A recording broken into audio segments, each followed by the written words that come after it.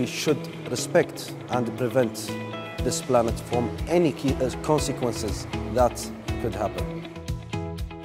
So if we talk about the oil and gas industry, there can be a lot of challenges and opportunities as well in achieving carbon neutrality. Carbon neutrality is very vital.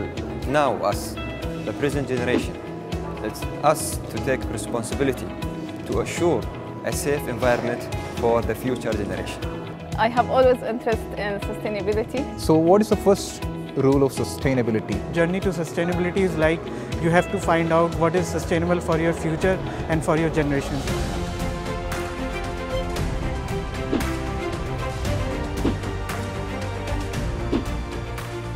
I participated in GPCA competition, which is a golden opportunity to lead me to interact and communicate with the researchers and other mindful people, which led me to increase my educational level.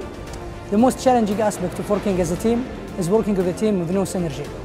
Having resolution strategies can help to have better collaboration with the team.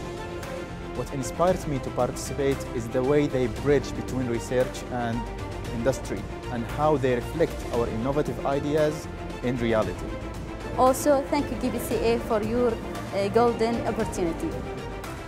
Your region will succeed beyond oil because there is more wealth above ground in your region now than you have ever extracted from under it.